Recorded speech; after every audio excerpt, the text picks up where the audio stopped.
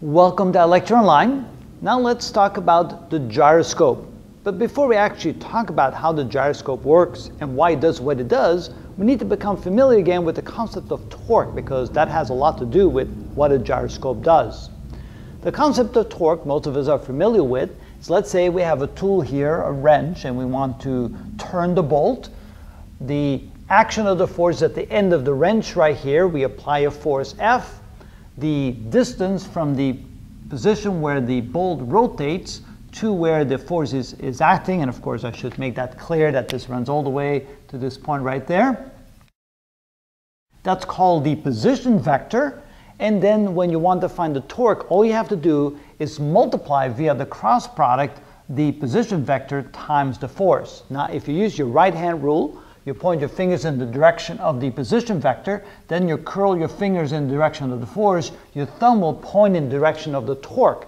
Now this is where that becomes a little bit more mysterious. Why does the torque, the vector of the torque, point straight out from the bolt? What is the meaning of that? And in most cases we just tend to ignore that. We just want to get the magnitude of the torque, especially when we want to solve statics problems.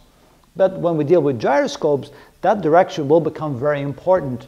The reason why it becomes important is because there's a relationship between an object that has angular momentum, indicated by this L right here, and we can see that if a torque is applied to an object that has angular momentum, the change in the angular momentum will be equal to not just the magnitude of the torque, but also the direction of the torque times dt.